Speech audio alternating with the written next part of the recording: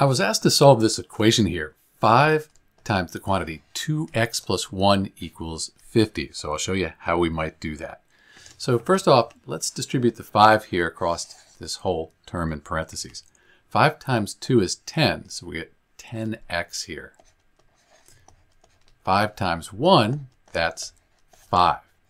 So we have 10x plus 5 equals 50.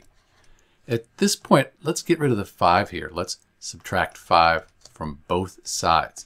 So 10x, and then 5 minus 5 is 0, so we don't need to write anything. 50 minus 5, that's 45.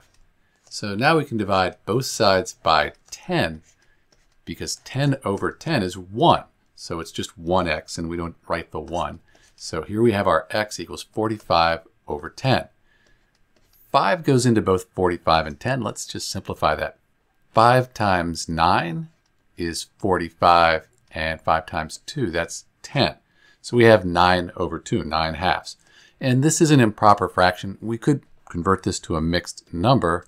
2 goes into 9 4 times, with 1 left over. Bring the denominator across. We could check that. 4 times 2 is 8. 8 plus 1, that's the 9. Keep the denominator the same. So that's how you solve for x here, and 5 times the quantity 2x plus 1 equals 50. Hope this helped. Thanks for watching.